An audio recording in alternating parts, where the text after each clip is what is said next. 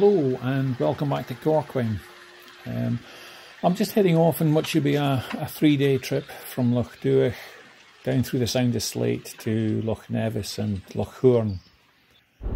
The idea is just to do a little exploring and a little fishing and to camp out for a couple of nights. I've never fished Nevis at all and only fished Loch Hourn once from the shore. Knoydart is sandwiched in between them, so it's all pretty remote territory with very few people or roads in the area. It's the very end of March right now, so still pretty cold, but the forecast is for fairly settled weather and light winds. I reckon this trip will be around about 100 miles altogether, so I can't afford for it to turn nasty a long way from launch. As for the video title, Loch Nevis means heaven in Gaelic, whilst Hourn translates as hell. So hopefully reality will be a little different.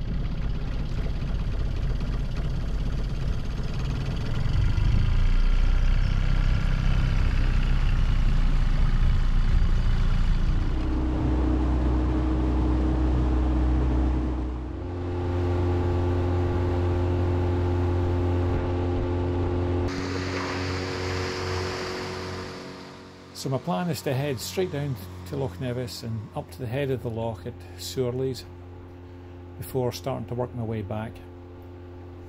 It's roughly 40 miles to Sourleys, so realistically about 3 hours, something like that. So we're just going to see if we can get into the bothy at Sourleys here. The water's very, very shallow, so I'm not sure we'll get quite close enough, but we'll give it a try and see. This is the bothy at Sourleys, right at the head of Loch Nevis. It is almost 40 years to the day since the last time I was here. It's a lot easier coming in by sea than hiking in across the mountains, that's for sure.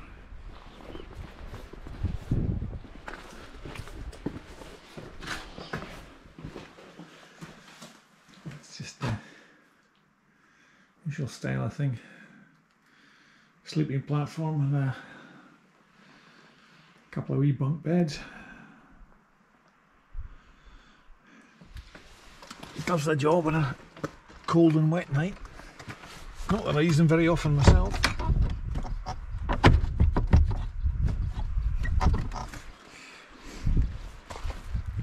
So you can see where the boat's parked. It's just a huge, big, shallow sandy beach up here.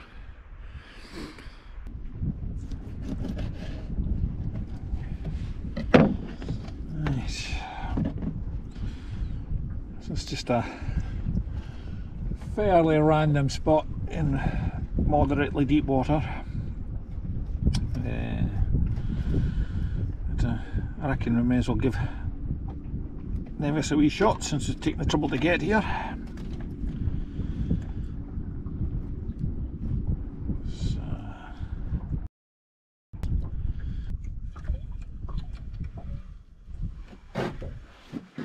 About 210 feet of water here, so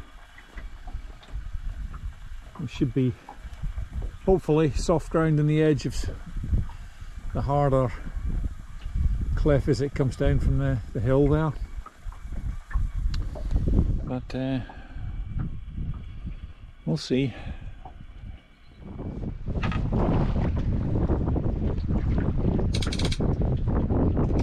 Well, we've been fishing for about 40-50 minutes just now. The rain's on quite heavily and there ain't no fish, so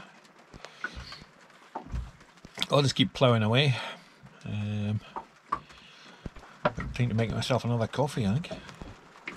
See if that changes our luck at all. Well, one of my least favourite jobs here is topping up fuel tanks. All the jiggle filter, this one. Once it gets going, it gets going. So we've probably done about, oh I don't know, 40 odd miles.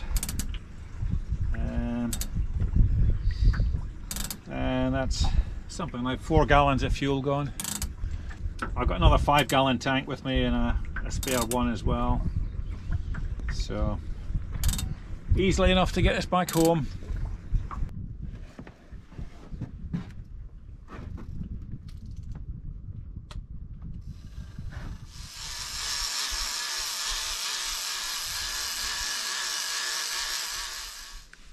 Oh, surprise, surprise, not a sign of anything. Right, that's us. Going to move up towards Loch Hourn now. Find a spot to camp up there, I think.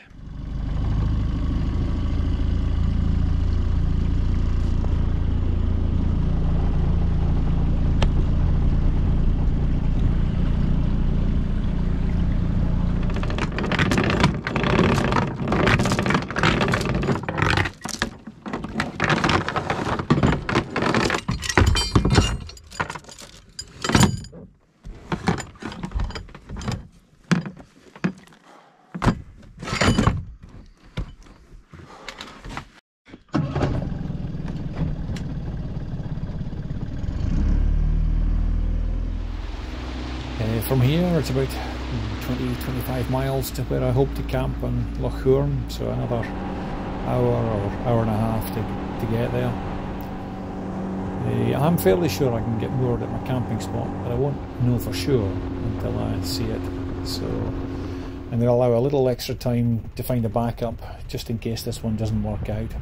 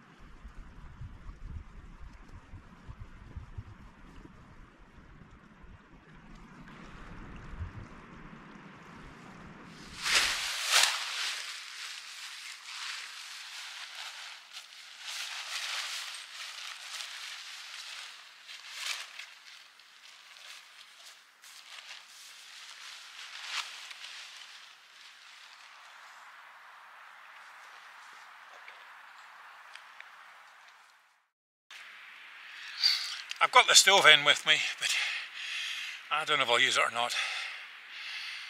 It's more for tomorrow night when it's forecast to get quite a bit colder. This fire circle's not mine. I'm just going to make use of it. I'll let this die down a wee bit and then get the dinner on. So tonight I've got steak, baked potatoes, mushrooms, a couple of baked apples to back it up with, and a beer for the tent, I think.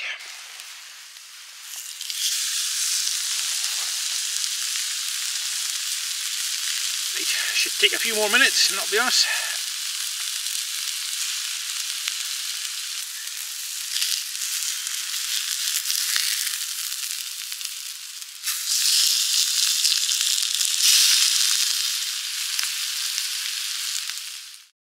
Certainly keep me going tonight.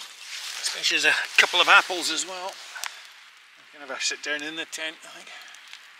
I'll say that's slightly overdone, but not too bad.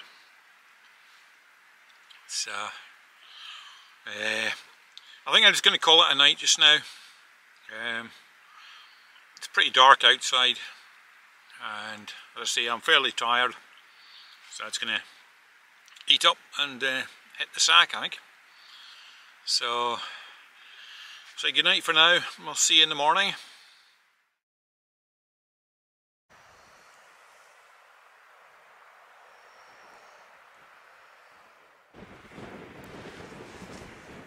There were a couple of otters just playing round by the boat there a minute back. I didn't have the camera with me, so I've missed them. They saw me before I saw them, so they just edged away. And if I was them, I wouldn't be hanging around near me either.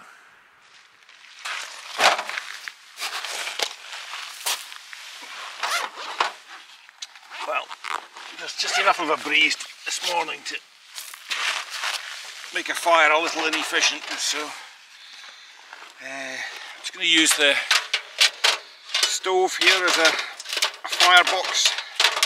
So no chimney, just looking like something to contain the fire, I don't know. This is kindling I took in with me, so you wouldn't get away with something quite as simple as this, taking stuff off the beach. It'll get it going quickly enough. And the firebox obviously protects it nicely from the wind.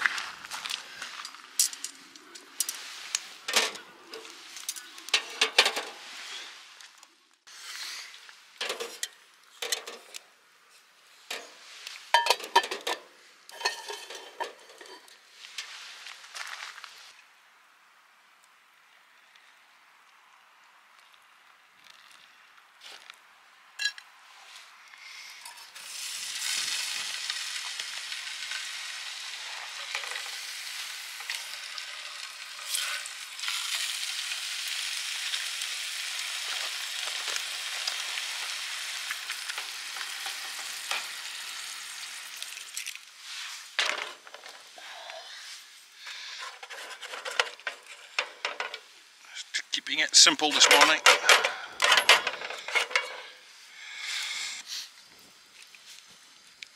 Gonna head out in the water in a few minutes. I'll get something to eat first.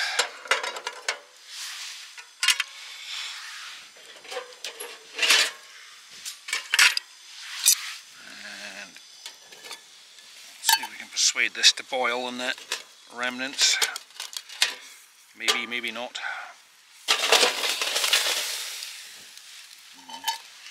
Looks like I'm going to get some ashy coffee, I think. As I said probably about half a dozen times already, I'm in Loch Hourn today. Was down at Nevis yesterday, but only did a couple of hours fishing, and couldn't find anywhere that I was comfortable leaving the boat overnight. So headed back up to Hourn, where I was planning on spending the night here anyway. So today I'm going to head a couple of miles up the loch, have a few hours fishing up there, and the targets really are anything that's down there. Probably spur dog would be the main target, maybe rays or skate as well. I've never fished Hourn from a boat before. And I've only once spent a few hours fishing from the shore, where I caught big fat zero except for a giant big brown crab. So it shouldn't be too difficult to improve on that.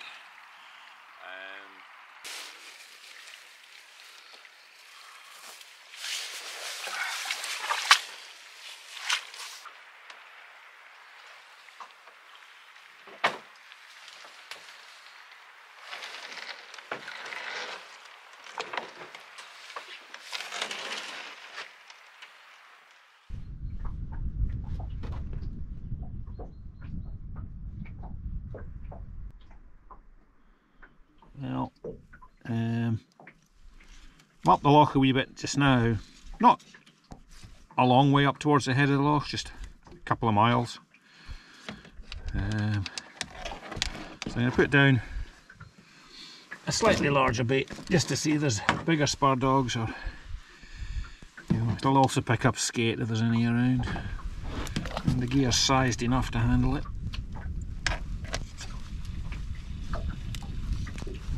But we'll give it a whirl here for an hour or two and see how we get on.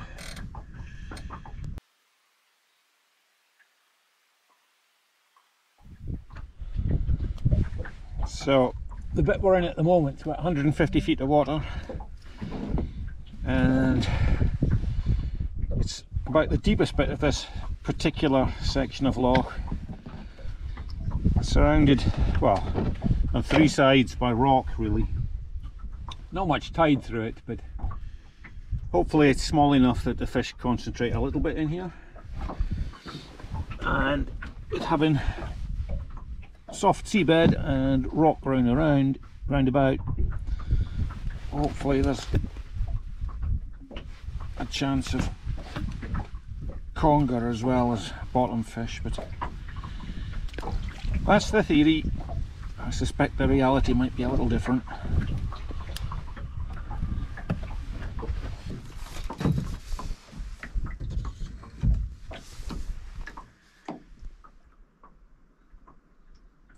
So it's a nicer day today than was forecast. I was expecting it rain and a bit of wind, but it's actually quite nice just now.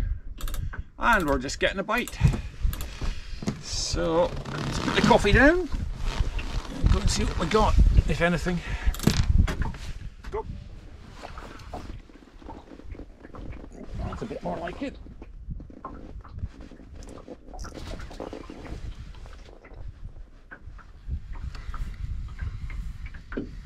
And it is.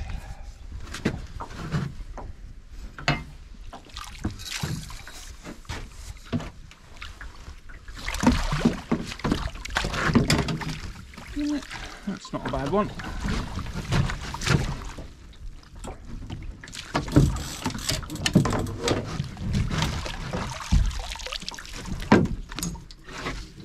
Reasonably enough. I think probably a bit below double figures, but 104 centimetres or something, so I'll just pop it back.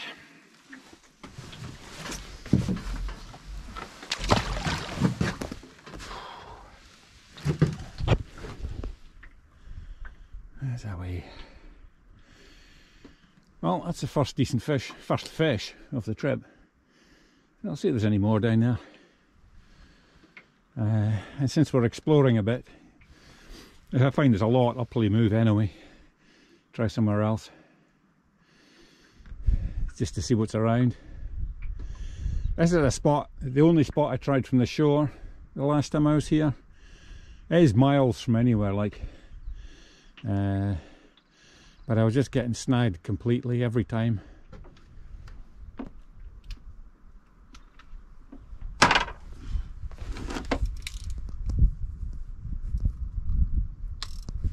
There's a spur dog nibbling away on this. Probably a little bit big for it, but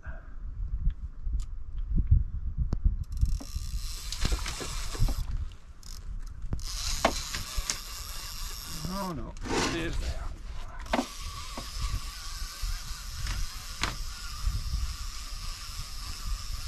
Bit overkill this rod for a wee-ish spur dog.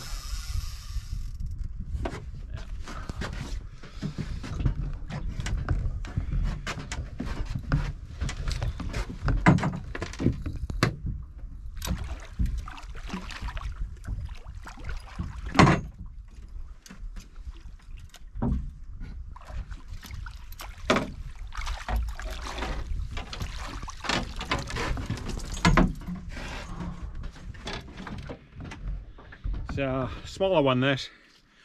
I don't know how I managed to get that bait.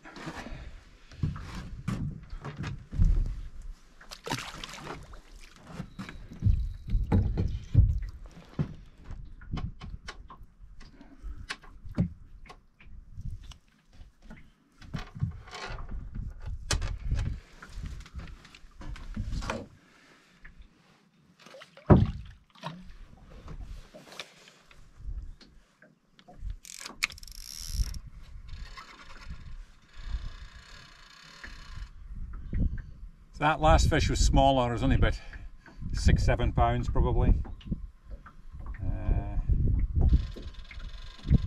So we'll see.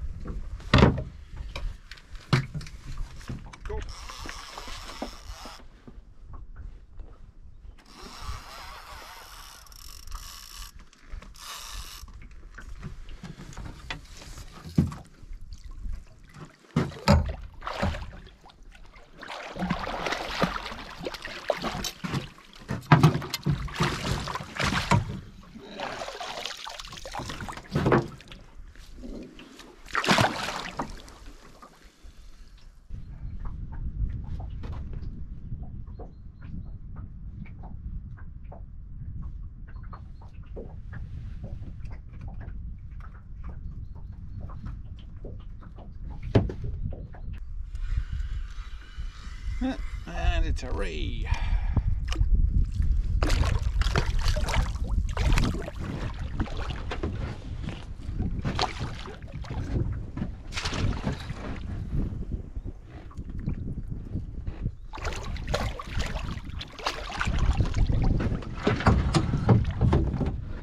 Okay, so not a huge one, but not bad by sea loch standards.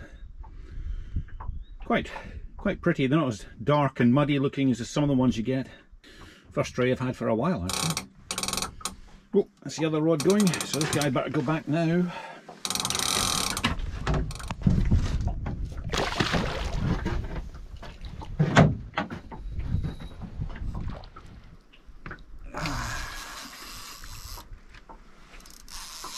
This one's another spur dog.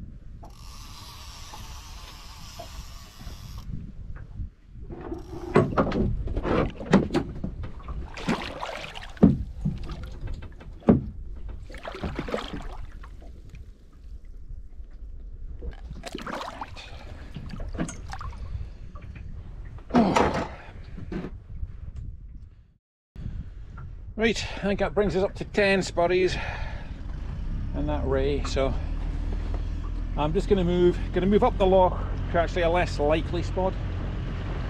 I just want to give it a wee try and see.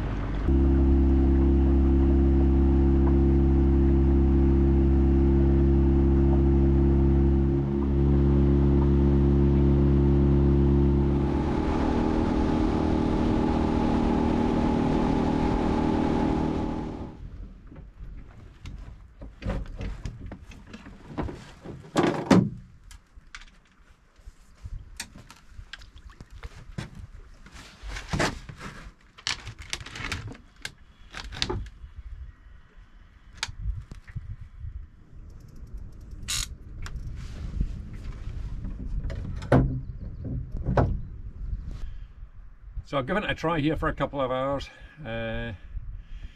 Absolutely nothing, not a sign of anything down there. So just going to call a halt here and head down the loch a bit. This is always a bit of a long shot because we're quite a long way up the loch here. So I'll just reverse course and go back down into the sort of main loch and give it a try there for another few hours. So not quite telling the truth. Did get something. So I think that basically says there's not much else down there feeding.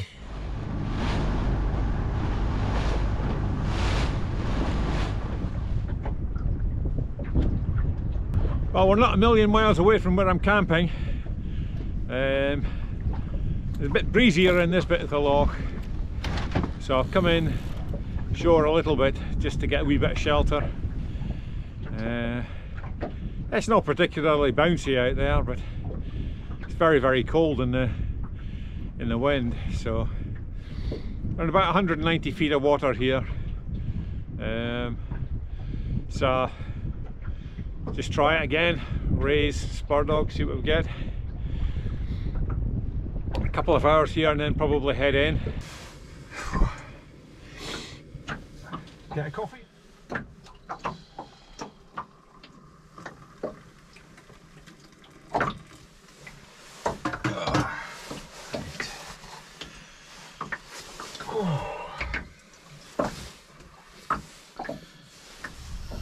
There is some life. And it's a spur dog life too. What I've seen about that.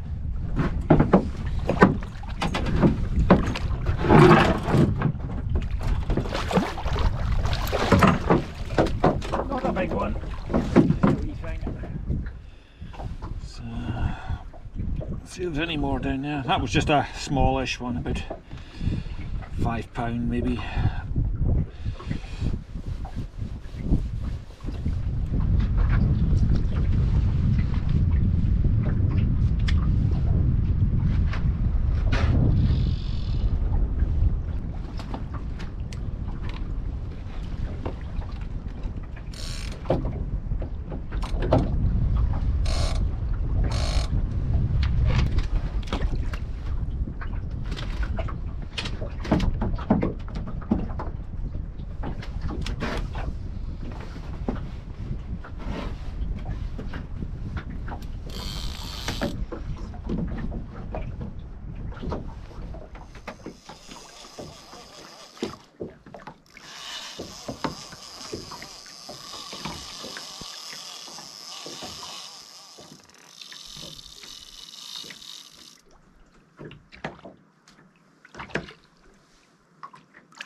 Oh, brilliant.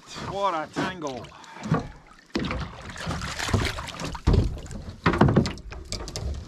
Right.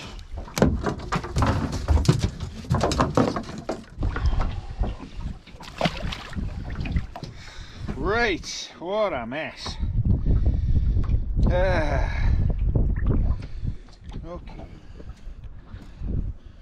Well, that's my other line.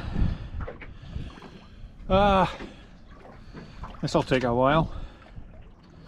So I just ended up cutting a line at the end. There's just too much danger by getting around the prop. Just a big raft of it.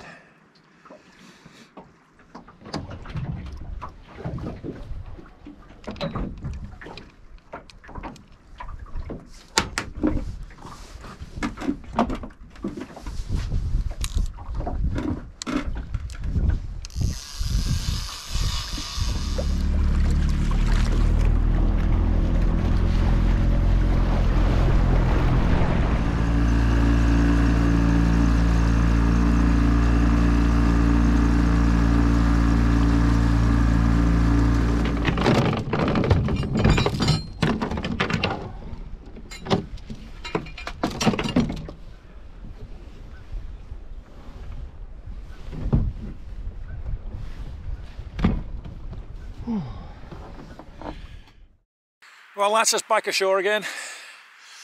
So, just about to get the fire lit, get some dinner on. It's around 7:30 just now, so the light will be going in a wee while. Not immediately, but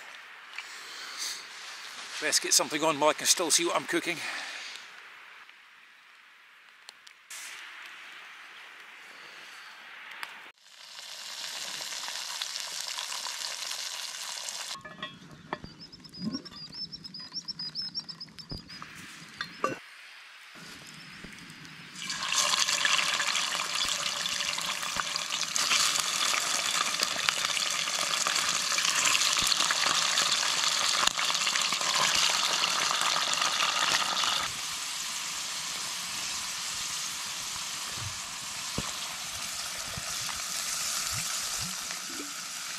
I'm getting ambitious tonight as I'm treating myself to an Indian.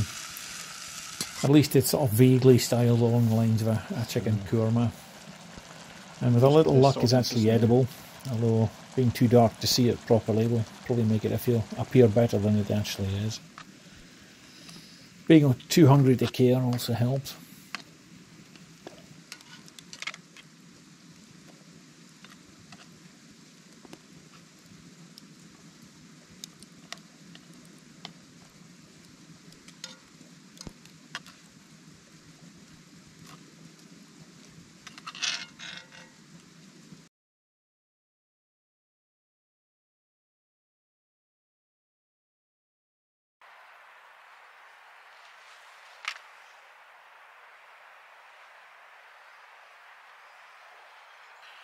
Well, I'm glad it's morning.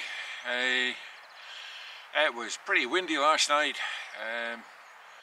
For about 2 or 3 hours in the middle of the night, the wind really got going. So, not only was the tent shaking, I was having to get out and just check the boat was still okay in its mooring. So it's just a reminder of how changeable it can be around here. It's absolutely flat, calm and beautiful just now.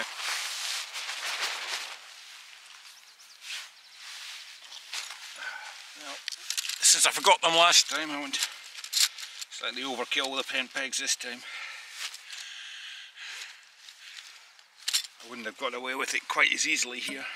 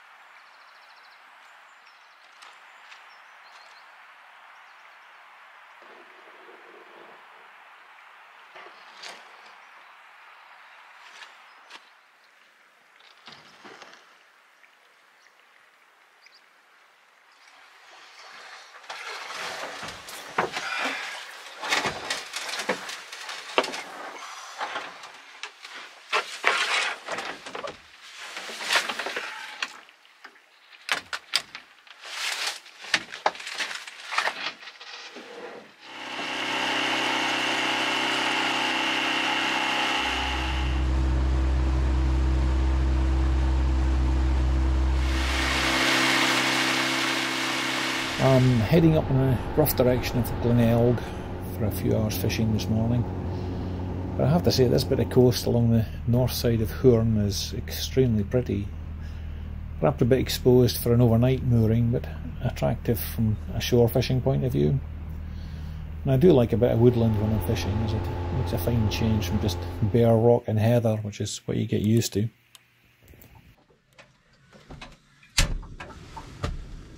Hey. Coffee on and some bacon and egg, I think.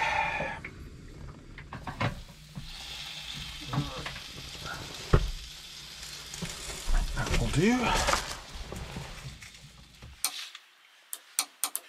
This is just sitting out in the Sound of Sleat. The mark I fished a few times for spur dog and skate. And there's been quite a few here on previous occasions. Some quite large ones too. So this is the only mark I've fished before that I've been trying this weekend. So let's say give it 2 or 3 hours here and then head back up past Glenelg. But a fine morning just now. Calm and quite sunny. So not complaining, certainly not after last night. It was quite the reverse, windy and wet.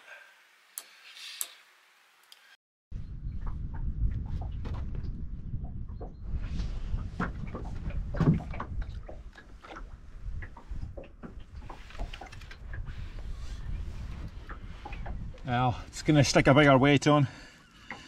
An 8 might hold the bottom here, but either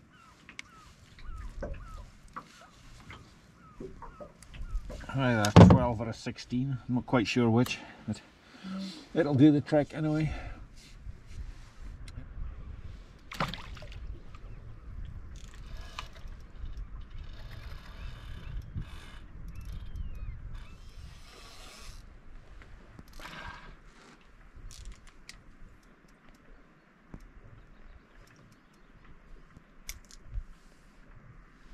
That was a good bite, so I don't know how I managed to miss it.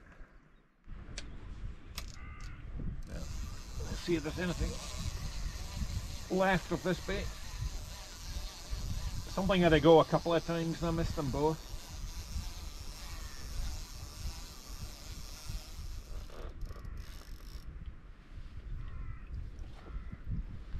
Not much left.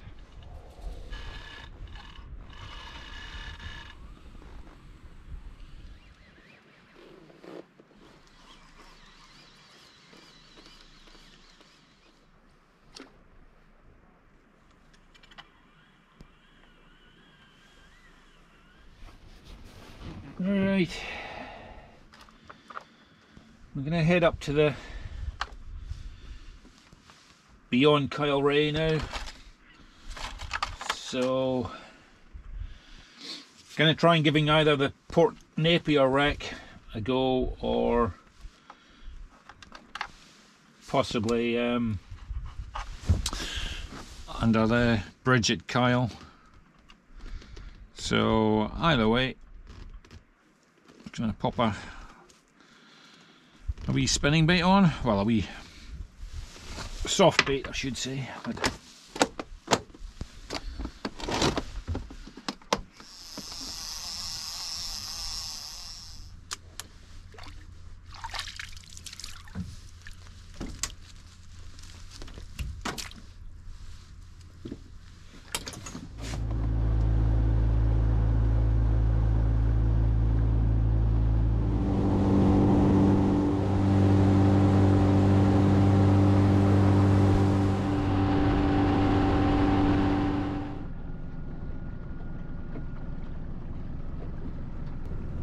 so the Port Napier's a mine layer. She sank here with, or she caught fire, loaded with a cargo of mines. So there's several hundred mines and torpedoes aboard her. Part of her blew up when she was towed in here, and then most of the rest of the damage you see is just salvage over the years. We removed the vast majority of the mines and torpedoes, so apparently there's a few still unaccounted for.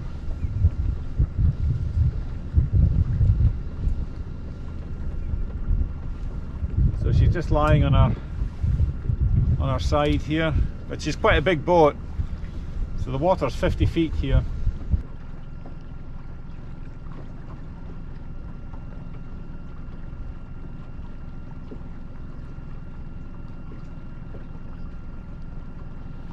So this is some of the superstructure of the Port Napier. I'm guessing it was salvaged rather than it blown here by the explosion.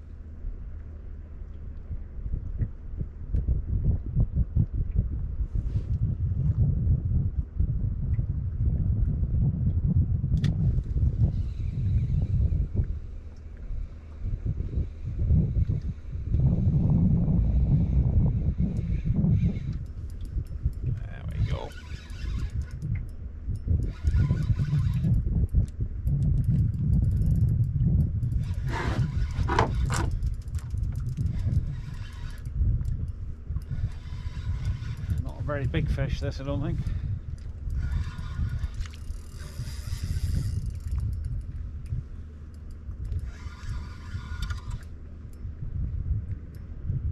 There we go, nice little pollock.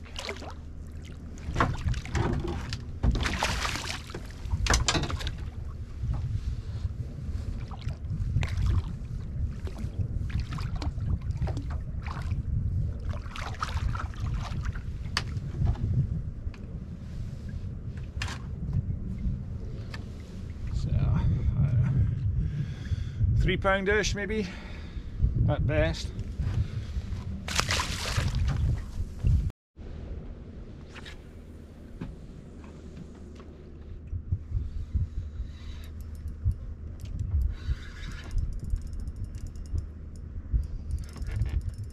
And as you can see, it's got a few pollock on it,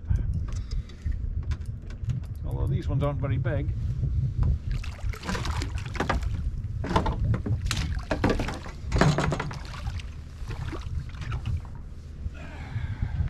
And that's a wee one, all right.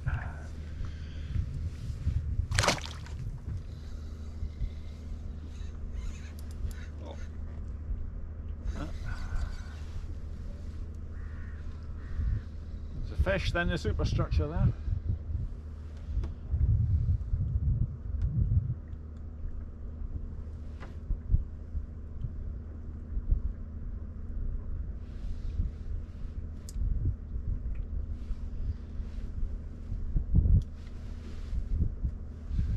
Just got to be careful around here, I don't want to become part of a wreck myself.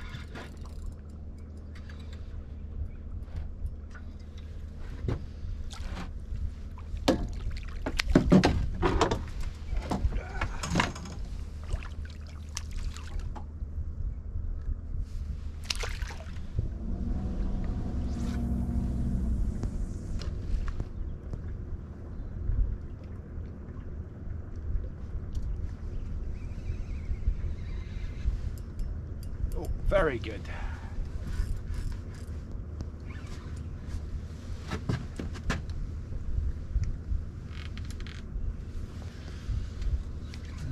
Hazard of fishing a wreck, eh? This is the sort of crap I'm taking up with the lures. Some sort of sea squirt with a load of brittle stars alongside it, I think. Anyway, can just go back down to the bottom, I think. Oh, that's a bit better.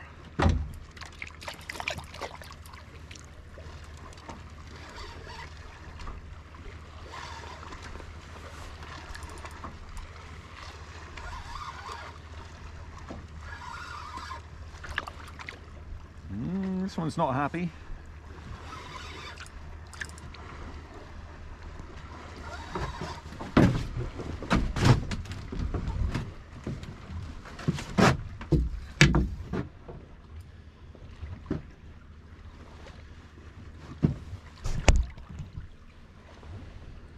Right.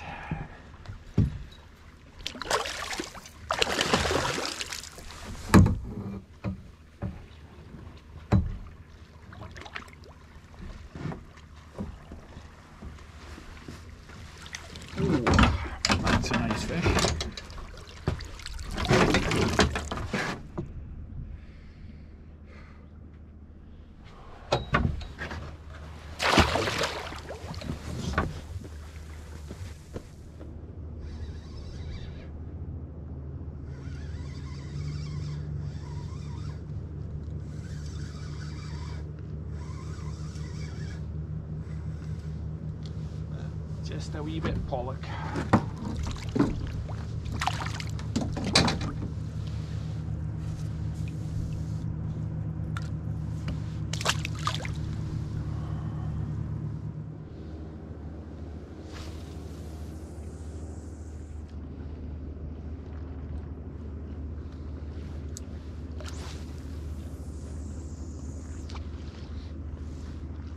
Right, these are my last few casts. I'm just going to head back into Dorney in a few minutes. I said get an early finish, get home at a reasonable time tonight, I think. Thanks very much for watching, and hope to see you next time. And if you enjoyed it, please do hit the like, subscribe, all the rest of it type buttons. It does keep YouTube happy.